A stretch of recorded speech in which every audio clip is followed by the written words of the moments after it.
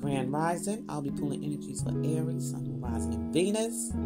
If the story doesn't resonate, please don't try to make it resonate.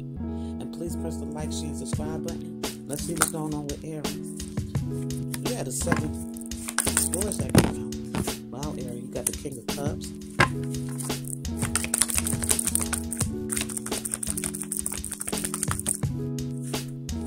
Alright, and you also have the Judgment card.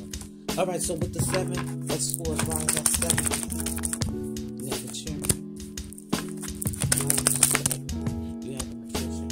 Okay, so Aries, you're sitting there with the 7 of swords. You're walking away from a situation, from somebody being sneaky towards you, so you're sneakily walking away. Shit, they doing shit to me sneakily. I'm sneakily out. All right, you got this Chariot card.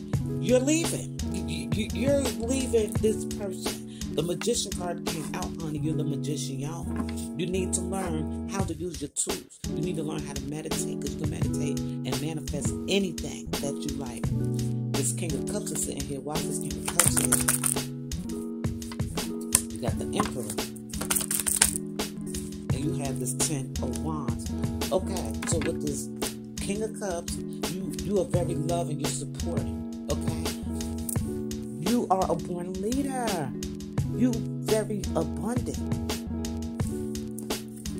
You're sitting on high status. But with this 10 of Wands, it seems like you feel like you're being trapped with this person in this situation, and you don't know how to control it. So that's why you picking up and you leaving. Why? Because you didn't manifest that out. All right, the Judgment was called, honey. The Judgment had to be called on the situation, but why is the Judgment here? You have the Queen of Wands and you got the Queen of Cups. Hot dog. All right.